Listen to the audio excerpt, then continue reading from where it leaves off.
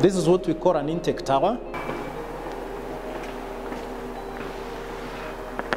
This is where water is drawn from the dam, gravitated to the water treatment works.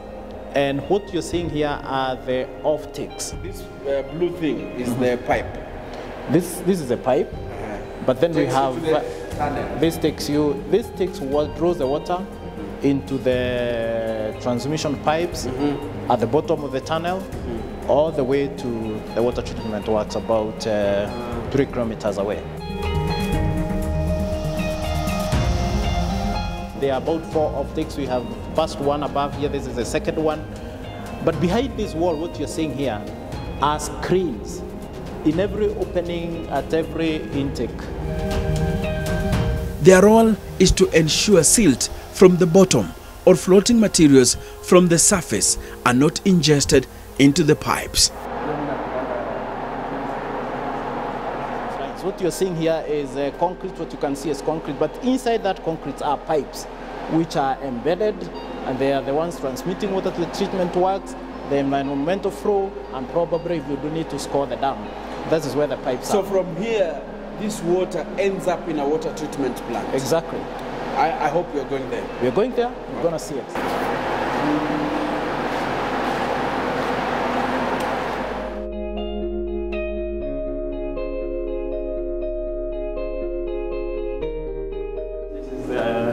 Head of the tunnel. But you guys have locked it so that guys cannot come in, yeah? It's usually very locked for security purposes. This is a secure area. Very secure.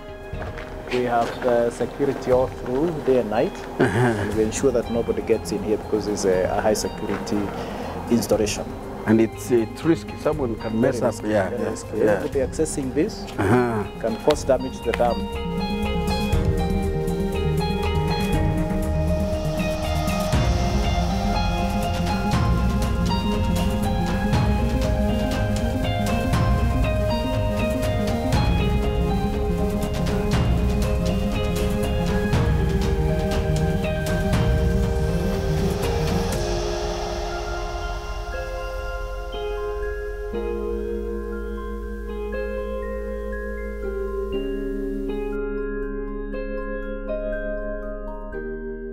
The water purification process begins here.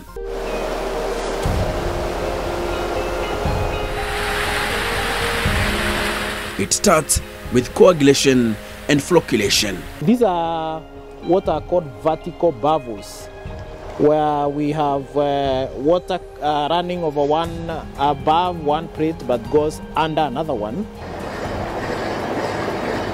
And this is basically to just slowly agitate the water so that we can have the formation of rocks.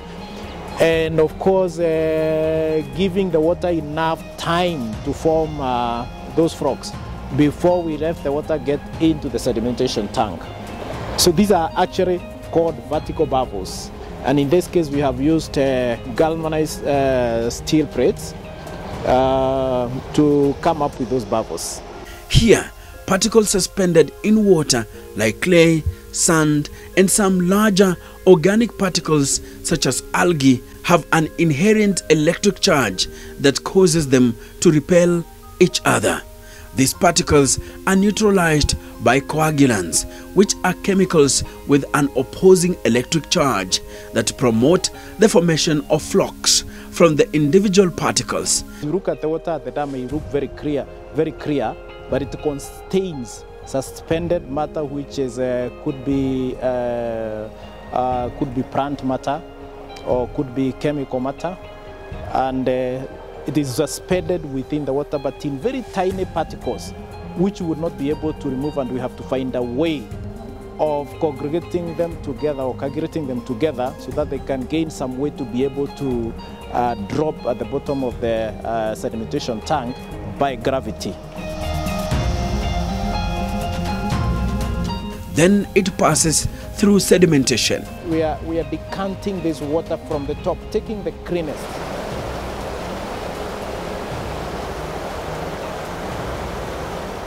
Heavy flock particles quickly sink to the tank's bottom as the water rises. Clarified water flows upward into collection troughs.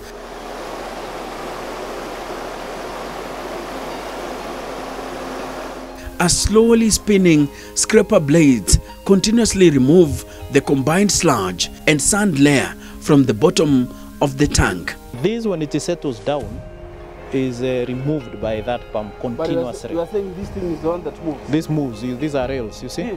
Yes, yes, this moves. So it uses electricity to move? It uses electricity. But you can't see it? You can't see it move because it moves very slowly. Right now it's not moving. Yeah, that's what I was checking from that board. Oh, it's not moving because there's very little to remove. At this stage, water already looks clear and a lot less cloudy.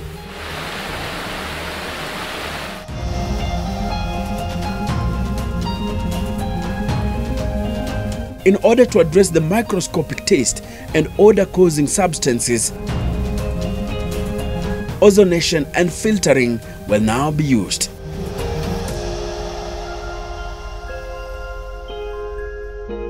They may include dangerous bacteria or viruses as well as inorganic substances like iron or sulfur. To get rid of the oxidized particles and any other impurities that could still be present, the water moves onto the filtration stage. It passes through a thick stratified bed of micro sand and activated carbon granules. These are called rapid SAD filters, where we use SAD to filter out any remaining suspended matter on the water from the sedimentation tank.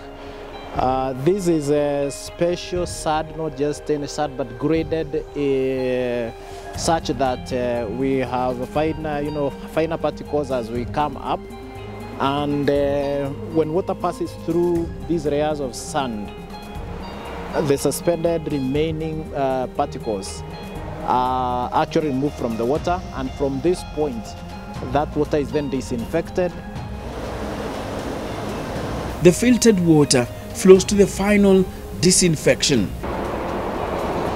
in the UV tank. It passes through banks of ultraviolet light. UV light at various wavelengths can destroy or disrupt viral, bacterial, or other pathogens' DNA or cellular structure, effectively destroying them. From here, the water is now ready for public consumption.